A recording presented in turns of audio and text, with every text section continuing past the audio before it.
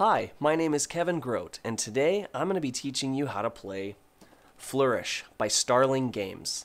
In Flourish, you'll be building a beautiful garden filled with trees, paths, and all sorts of other gorgeous features. So let's jump in, shall we? First, let's have a look at all the components that come in the box.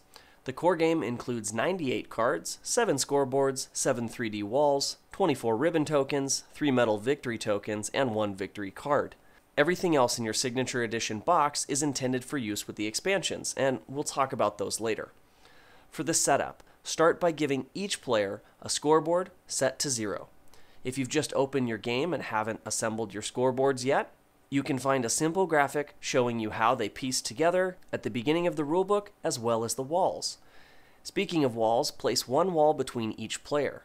Next, shuffle the deck and deal 6 cards to each player face down. Place the deck in the middle of the table and you're ready to begin. I've set up my table simulating a 4-player game. Flourish is played over the course of 4 rounds. During each of these rounds, you'll play 3 cards into your garden, leaving you with a total of 12 cards in your garden at the end of the game. The actual gameplay and rules of Flourish are quite simple. There are no turns. Everyone will act simultaneously. First, you'll choose 1 card from your hand to add to your garden. Place your chosen card face down in front of you. Then you will select 1 card from your hand to pass to the neighbor on your left. Then 1 card from your hand to pass to the neighbor on your right. Your neighbors are the players sitting to your immediate left and right. When passing a card to your neighbor, place it face down on their side of the wall. Once everyone has done this, everyone will reveal their played card. Now, draw the 2 cards that were passed to you by your neighbors. Then draw 1 additional card from the top of the deck. Now repeat this process until you've played 3 cards in front of yourself. Once you've played 3 cards, the round will end and you'll score your cards that have an end of round scoring ability. Keep in mind that end of round scoring abilities from cards played on a previous round will not score again. You'll only score the cards that you played during this current round. However, the symbols on the cards you played on previous rounds will still be counted when totaling up points for scoring abilities. After playing 3 rounds, you should have 9 cards in front of you. For the 4th and final round, you will collect the cards that were passed to you by your neighbors, but you will not draw a new card from the top of the deck. This means for round 4, you will only have 5 cards to work with. Now, instead of just playing 1 card, you'll actually choose 3 cards from your hand and lay all 3 face down in front of you. You will not pass any cards to your neighbors. The 2 cards remaining in your hand will be discarded. Once all players are ready, they reveal the 3 final cards in their garden. If any of these cards include end of round scoring, score for those now. Once you've tallied all the points from the end of round scoring abilities, it's finally time to score your end of game scoring abilities from all 12 of your cards. So next, let's talk about different ways to play the game. When setting up the game, you'll want to decide whether you're playing a cooperative or competitive game. That's right, you can play Flourish either way. If playing competitively, then you'll play through the 4 rounds just like I explained, and once everyone has finished their end of game scoring abilities, whoever has the most points is the winner. If tied, the player with the most unique plant symbols wins. If still tied, the player with the most unique stone symbols wins. If still tied, the player with the most end of round abilities wins. If somehow players are still tied, the players share the victory. If players decide to play cooperatively, then communication will be somewhat limited during the game.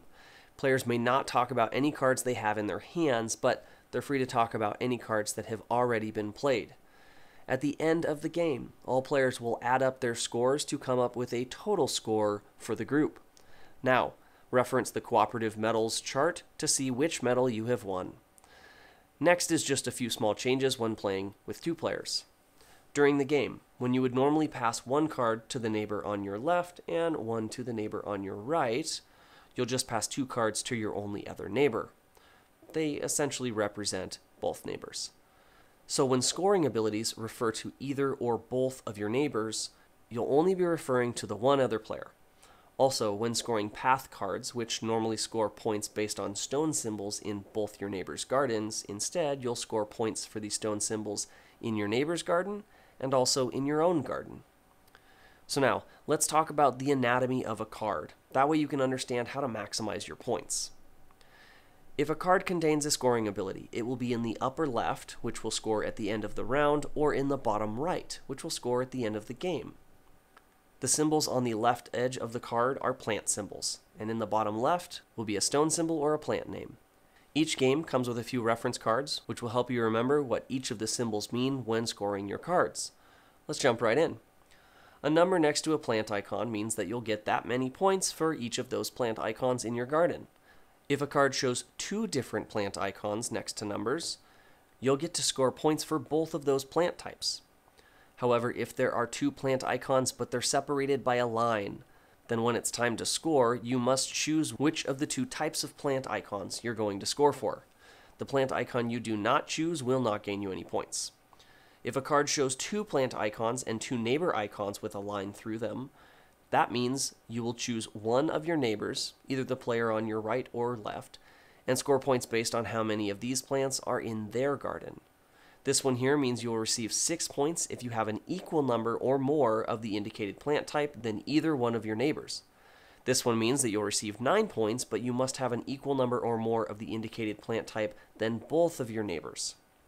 When comparing if you have an equal number or more than your neighbors, you must have at least one of the indicated plant type to qualify. This one here means that you'll receive 9 points if you have at least 5 of any one plant type in your garden.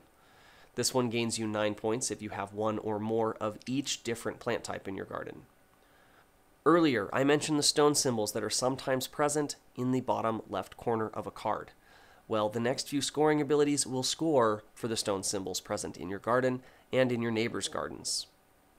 This number next to the stone symbol means you will score that many points for each of these stone symbols in your garden. This scoring ability shows a small plant icon in the top corner of the stone symbol. You'll score this many points for every matching stone symbol that also has the matching plant icon. This next one just means that you'll score 9 points if you have at least one of the indicated stone symbol in your garden. And the last one on your reference card means that you gain 9 points if you have 3 or more of the indicated stone symbol in your garden. There are, however, a few extra scoring abilities that can't be found on the reference cards or in the rulebook. However, with what we know of the different icons, we can easily figure out what they mean. This one will gain you 3 points for every wall stone symbol present in both of your neighbors' gardens. This one will gain you 9 points if you have at least 2 of the indicated stone symbols in your garden. This one shows a blank stone symbol. This means that you get to score 1 point for each stone symbol you have in your garden, regardless of type. Alright, that covers the basics of how to play, but there is one unique card I want to talk about, the Rosa Alba. There's only one Rosa Alba in the game, and you'll notice that it contains all 5 different plant types. The Rosa Alba is like your wild card, representing all the different types of flowers. When scoring, the Rosa Alba counts as only 1 copy of any one plant symbol each time it's used. For scoring, it can be counted as different plant types within the same round. So, for example, let's say I just finished the round and will now do my end of round scoring for the 3 cards I played this round. First, I count up all the mushrooms I have in my garden and score 1 point for each. My Rosa Alba counts towards this total. Next, I count up all the green leaves I have in my garden and compare it to my neighbors. I have 2, but because I can count my Rosa Alba, I have a total of 3. My neighbor to my left has 3 green leaves, and my neighbor to my right has 5. Because I have an equal number of green leaves as one of my neighbors, I can gain the 6 points. Finally, I will count up all my roses and gain 1 point for all of them, along with 1 point for all my green leaves. However, I can only count my Rosa Alba as one of these plant symbols. Although it can be counted as different plant types during the same scoring round, it can only be one plant type for each scoring ability. The core rules also offer a few variants, including solo mode, all of which can be found in your rulebook. Okay, now that we've covered the core game, let's jump into the Friends and Follies expansion. The expansion comes with 15 friend mini-cards, 35 3D Folly buildings, and 1 victory plaque. You may play with either or both of these expansions at the same time. Playing with the Friends expansion is simple. During the setup, randomly deal 2 friend cards to each player face down. Players may look at them, but they should be kept secret during the game. After the end game scoring, each player will reveal their 2 friend cards. Then each player gets to score for only one of their friend cards. The Follies expansion adds 3D buildings to your garden. During the setup, each player will be given 5 Follies, one of each color. At the end of each round, you'll have the opportunity to place these Follies onto cards in your garden. Each card may only hold 1 Folly, and Follies will score at the end of the game for cards they are adjacent to or cards they are placed on. At the end of each round, before placing Follies, you may also choose to rearrange cards that were placed during this round. When placing Follies, they must be placed onto a card that contains at least one plant icon that matches the plant icon on that Folly. And they must be placed onto cards that were played during the current round.